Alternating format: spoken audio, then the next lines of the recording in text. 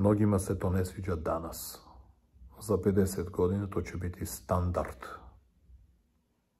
Znači, dete će se vaspitavati od strane zajednice. Ja ne pričam o školi, ne edukaciji. Sam proces vaspitavanja će također biti zajednički. A da bi došlo do toga, onda koncept moje dete mora da nestane.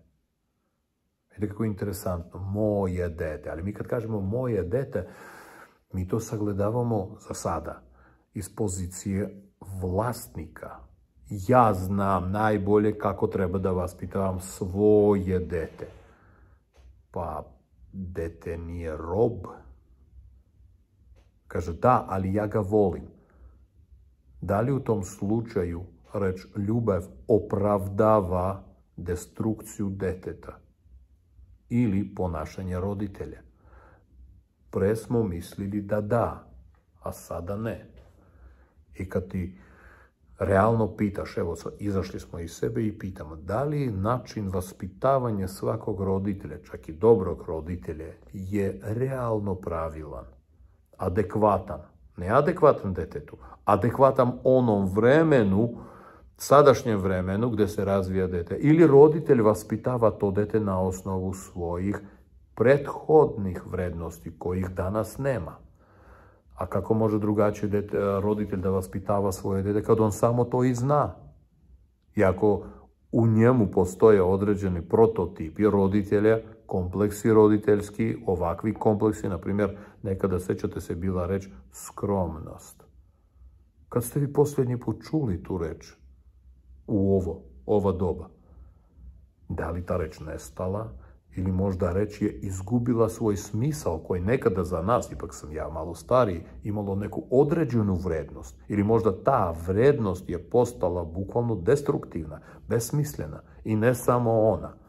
Kako vaspitavati svoje dete, što će biti? Znači, ide raspad institucije porodice, ide stvaranje socijalne jedinice porodice koja će stvarati decu.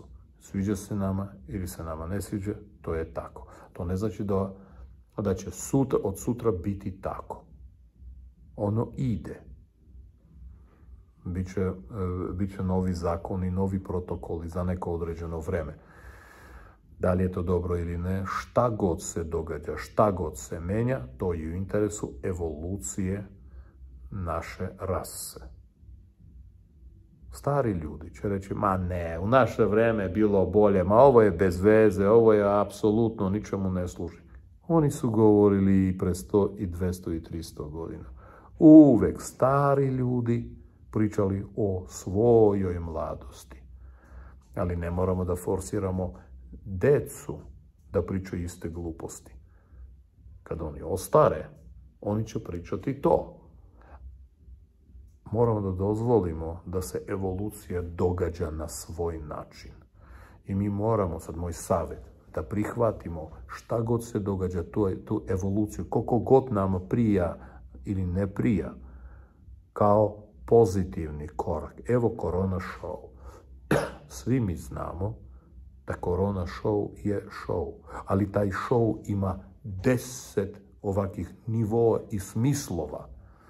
Mislim, i svaki smisao realno realizuje neki sloj te evolucije. Ako smo se mi zaglavili da li vakcinisanje ima smisla ili nema smisla. Sam fakat što postoji vakcinisanje, znači neki određeni smisao, a ja verujem ne smisao, nego smislove, to apsolutno ima. I to se nije pojavilo sada ili juče, nego otprilike 40 godina. Znači, svaki korak i lockdowni koji se pojavljaju, da li imaju smisla?